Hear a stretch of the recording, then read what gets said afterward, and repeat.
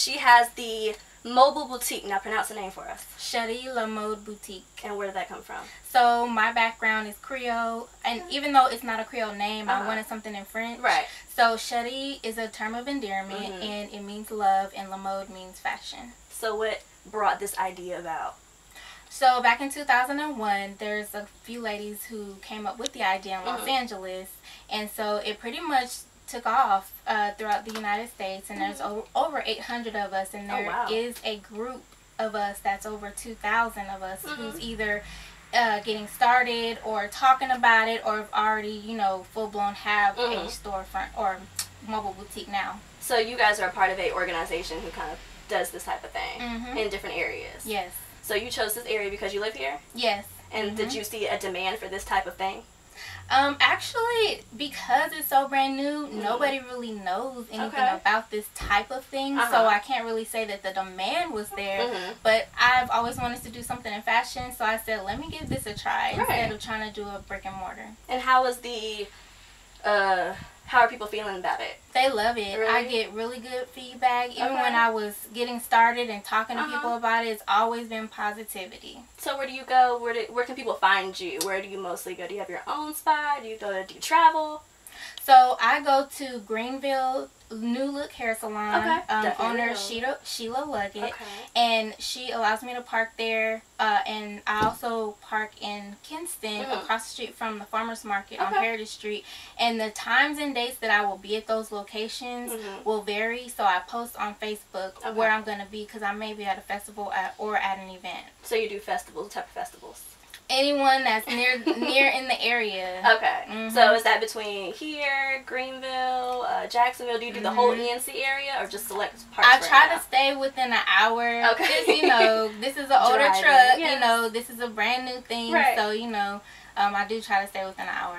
And this is an old FedEx truck, right? So actually, this is how the whole FedEx thing came about. Okay. Yes. Explain. Okay. So actually, have you heard of Wise Potato Chip? Yes.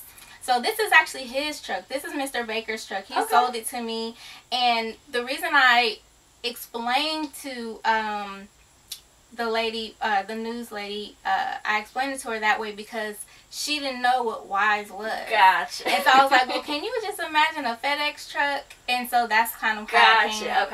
Okay. So you just transformed this. This is the old chip truck, and you transformed it. So why this type of thing? What made you go for this type of look, this type of truck?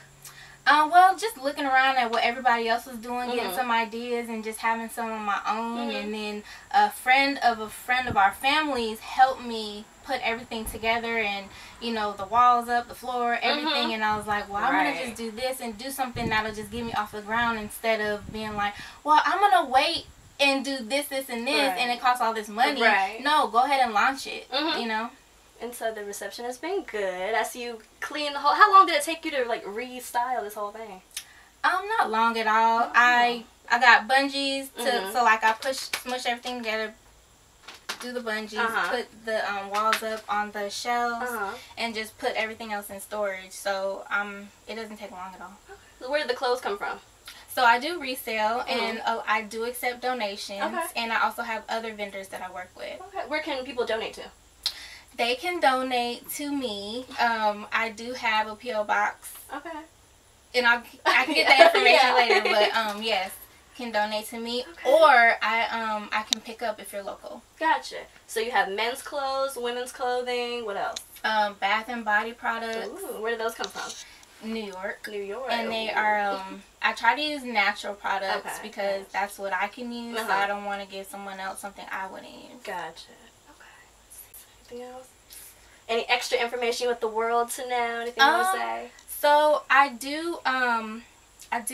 we do donate to P&A. It's a Pituitary Network Association. So anything that's donated to me, whatever sells, a percent of the proceeds do go to the organization. Gotcha. Okay.